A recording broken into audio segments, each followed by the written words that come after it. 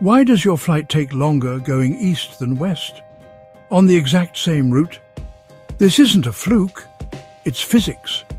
Most people think the plane flies slower. It doesn't. The engines push out the same thrust. The pilots fly the same airspeed. But one flight gets help from something you can't even see.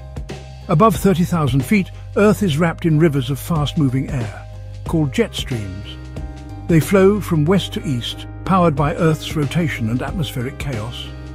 And when your aircraft catches one, it's like surfing a 150-knot tailwind. Flying from New York to London, you'll cruise inside a jet stream and arrive up to 90 minutes faster. But flying the other way, you're pushing against the current. Same aircraft, same power, totally different ground speed. Jet streams don't just affect time, they warp your sense of motion.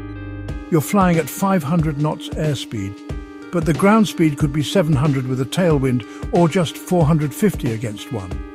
The plane feels the same, but the Earth below is moving faster or slower past you. So your flight time isn't about engines or pilots, it's about where you are in Earth's upper atmospheric conveyor belt. Jet streams don't just move air, they steal time or give it back.